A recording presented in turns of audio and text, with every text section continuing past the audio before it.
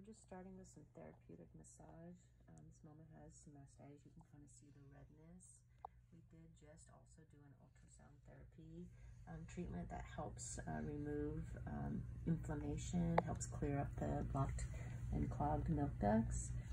And so she's kind of been taught how to do the therapeutic massage, which kind of helps release more inflammation. And then she's going to hand express to see what she can get to relieve. And so the technique that she's going to use is to kind of compress right at the areola. Let's see what she can get. There you go. Good job. Good. There you go. And you start to get into a rhythm when you do hand expressing.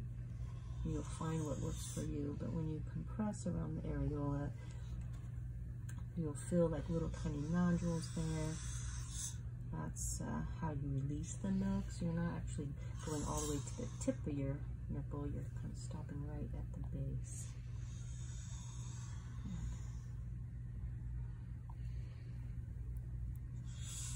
Nice.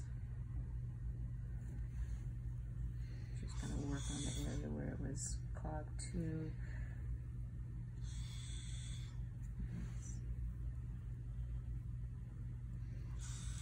Nice, guys. Good job.